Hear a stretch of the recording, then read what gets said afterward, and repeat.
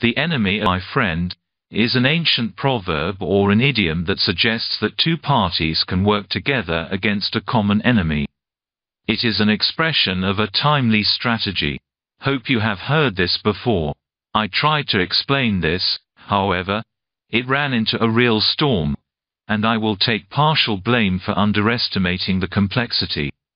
Also because many have not got the picture, simply because they are too sentimentally attached to what they know, or what they think they know.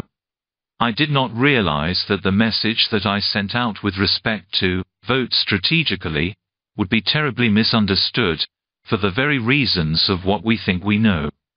Once again, I remind all of you in Kadepra, who should be sensible enough to understand that the poison spewing factory is only here because of bad, corrupt politicians that fall into all categories, who has enabled it. They do it for the loose change they get from the plant owner. PCB enables it for the same reason. They cover the polluter and make amends, changes and relaxes rules and guidelines, depending on the bribes they get. This hot mix plant is clearly illegal, and we have to punish the politicians for this when elections come around.